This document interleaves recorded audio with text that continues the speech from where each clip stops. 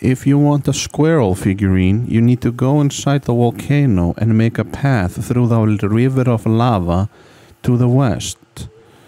Once you arrive at the west side of the volcano, you will find an exit.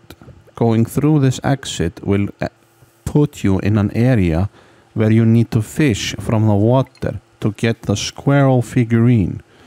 As you see in the video, I fish only once, and that's when I get the squirrel figurine. I'm very excited to have squirrel figurine in my inventory because I can put it in my house to show everyone how much I love squirrels figurine. Much.